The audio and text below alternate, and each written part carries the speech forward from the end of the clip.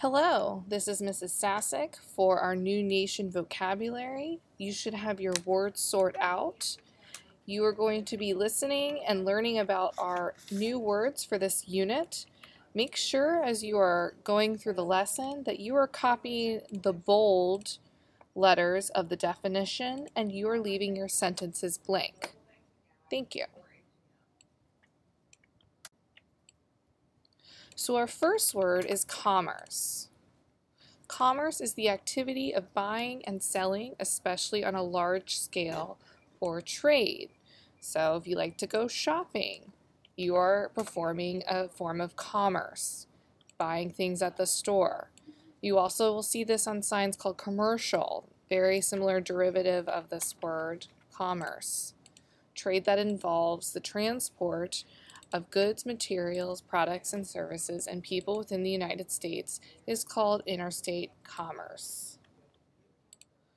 There you see there, nowadays with the internet and all of our technology, we perform a lot of commerce online. And the government actually regulates and kind of controls and monitors how people do business to make sure nobody is doing anything illegal or cheating customers out of a good product or service.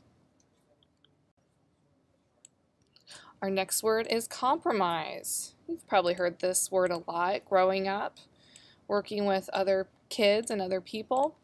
It is a way of reaching an agreement in which each person or group gives up something that was wanted in order to end an argument or a dispute. So as you see in the picture there, you can see, you ever heard people say a win-win situation where everybody gets something that they want. States who had a large population and states with a small population had to compromise when creating how much power congressmen would have. We are going to, in this unit, learn about all sorts of compromises. As you will see, after the revolution, people became divided again really quickly as they were trying to figure out what was the best way to take care of each other with a new government and a new country and to prevent having another type of strong king or leader who would take over and control everything. So meet me at halfway. You find that you probably compromise and do some sort of agreement every day with your friends, your family, or even at school with your teachers. You meet me halfway. Teachers are willing to do something for you, or you're willing to do something for them in return for another benefit.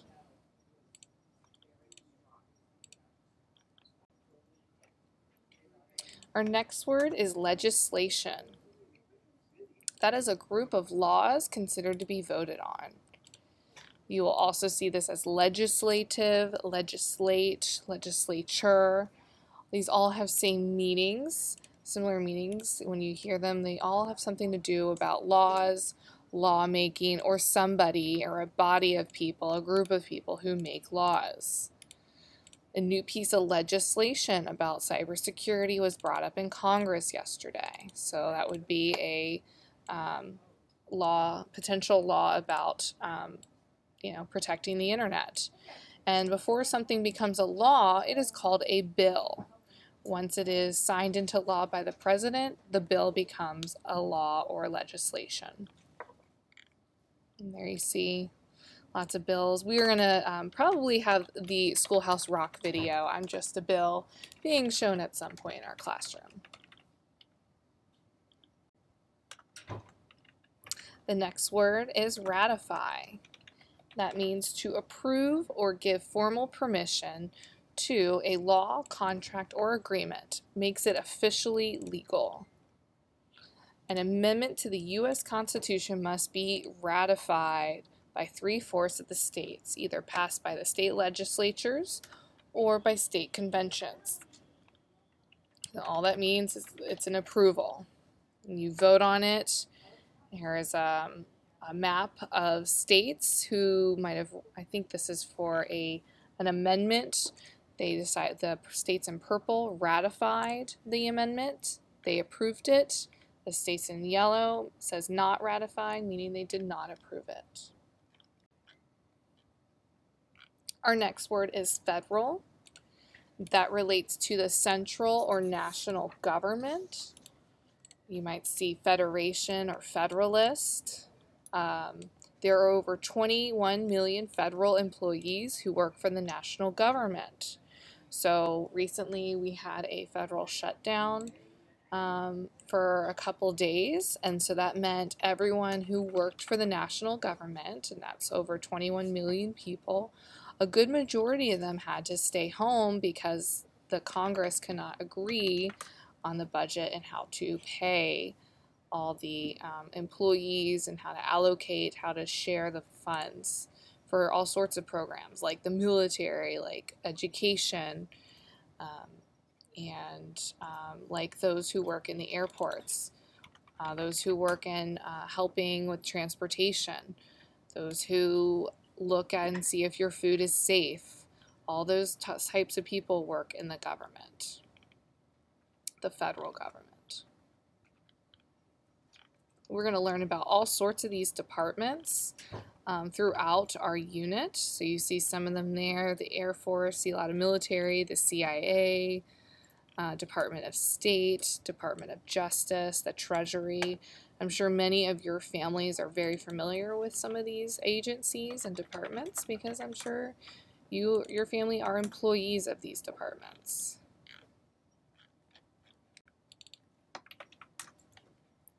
Our next word is unanimous, and that just means everyone agrees, all agree. Unified, united, union, these are all very similar words to unanimous, and they're great synonyms to think about if you're trying to remember this word, about what it means, all agreed. The Declaration of Independence was unanimous because everyone who was present at the Second Continental Congress agreed with it.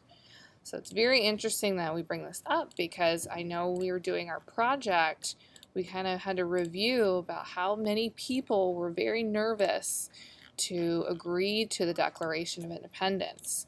And it took a lot of convincing to get all the delegates to unanimously agree to pass the Declaration of Independence and send it to King George III. So it was a very divided room, and then it became a unified room, unanimously agreeing or ratifying the Declaration of Independence.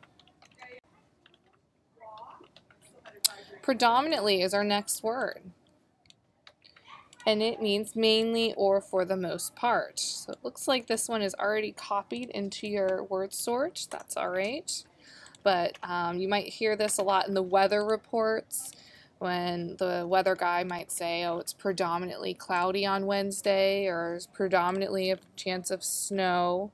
It will be, yeah, there it is, the predominantly cloudy through the next 4 days. Here you can see this is a map about churches in each county in our country. And you see in the south lots of red churches, and that shows that the churches in those counties are predominantly Baptist. The churches in the counties that are that light blue color are predominantly Catholic. So most of the churches in those counties are mostly Catholic.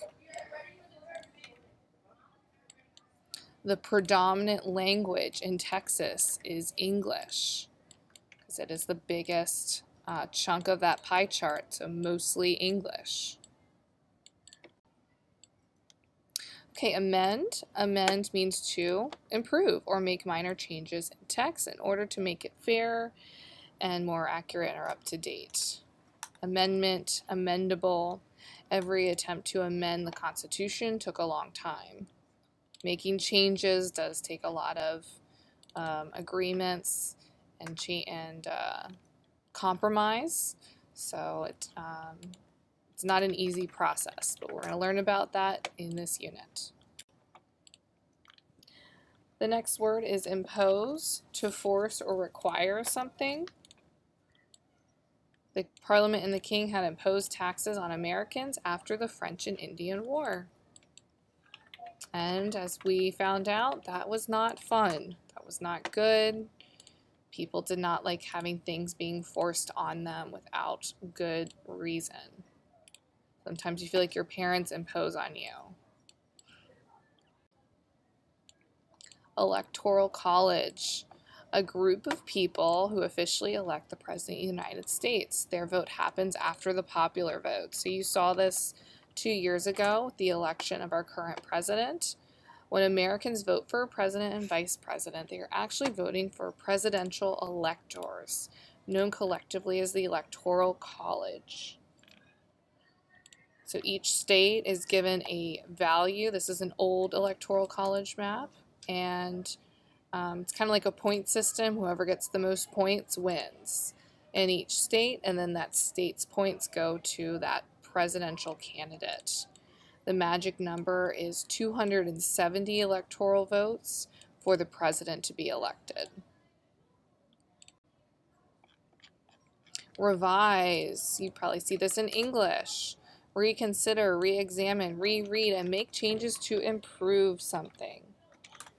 We do this a lot. Revising, revision, revised. The Constitutional Convention had intended to revise the Articles of Confederation, but then they decided to ditch the whole thing. So they were hoping to edit it, change a couple things, but they realized it was then no good, and we will get into the Constitutional Convention later in the unit. Minimum, the least or smallest amount or quantity possible, attainable, or required. So a 90% is the minimum grade to get an A at our school. I have students ask me for the project, what is the minimum amount of sentences I can write for our letter? Okay, hear about the minimum requirements for keeping away from bikers in this picture, the minimum wage. This is a little protest sign, $7.25 an hour. Some people didn't want it to go up. In some places it is. Okay, here you see the minimum size is the little cupcake. Executive, having the power to put plans, actions, or laws into effect.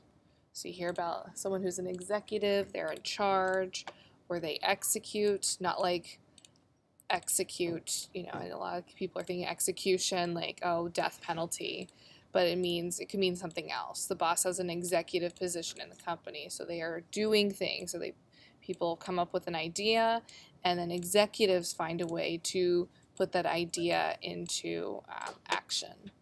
So the president is an executive, so people give him all sorts of ideas for laws, or they are laws that are made, and he makes sure that they are put into action, and they're put into action well and fairly. Judiciary, the judicial authorities of a country or a group of judges. Judge, justice, judicial. The state judiciary consists of a Supreme Court of 6 judges and a district court of 53 judges, from 1 to 4 in each of the 20 districts. Okay, so that is a court system. There's a crime or disagreement, you can take it to court, and the judiciary system will determine whose side is dealt fairly or unfairly. Okay, we have divided our country into different judicial areas.